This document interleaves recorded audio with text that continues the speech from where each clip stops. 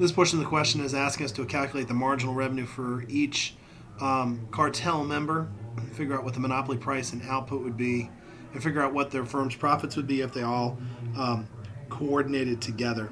To do that, first thing we need to do is identify total revenue and then calculate marginal revenue.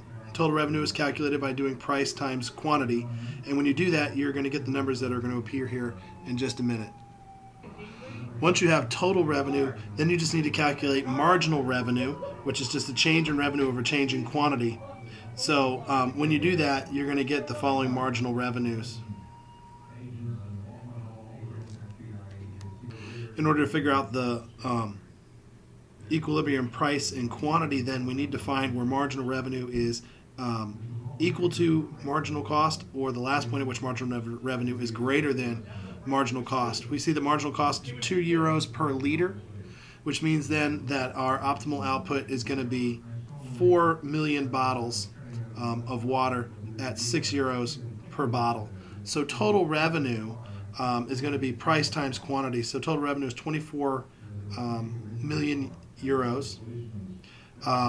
And we said the quantity is 4 and the price is 6. Each firm will produce 2 million bottles of water because they're splitting it evenly. And if we're going to figure out their profit, we figure out each firm's revenue, which is 12 million, and profit is equal to total revenue minus total cost.